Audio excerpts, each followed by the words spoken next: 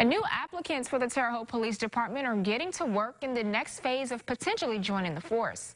Today, more than 80 people showed up to Terre Haute South Vigo High School for the written and physical fitness tests.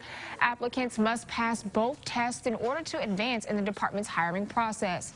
Those who pass will then go through a series of interviews in hopes of being hired for 1 year in the department. THPD's public information officer says the hiring process could take anywhere between 3 to 6 months. It's not your average job where you just apply and get hired. There is the written test, the physical agility test, the background investigation, the background interview, the interviews. Police officers are held to a higher standard, and rightfully so, and we have to make sure that starts from the day that people apply. Adamson says due to the coronavirus pandemic, this year's hiring process was delayed.